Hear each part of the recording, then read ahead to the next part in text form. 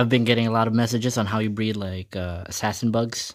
These guys are called Platymeris sp mambo, their scientific name, and they're called orange spotted assassin bugs. I'm gonna show you guys how you breed them properly and hatch the eggs. First, you gotta let them mature first, and then eventually they're gonna lay eggs in the substrate. And what you're gonna do is scoop out this tiny eggs, and you're gonna put them in a different container. The substrate is cocoa husk and some desert mix, or you can make your own blend. Secret here is you need it to be damp, so you need to spray it with water all the time. You have to keep it nice and moist and wet.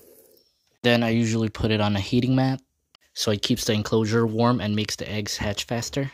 After 27 days, you're gonna see those tiny little insects that hatch. And then you're gonna separate each one, so they're separated and they can molt, so that they can grow big into like this.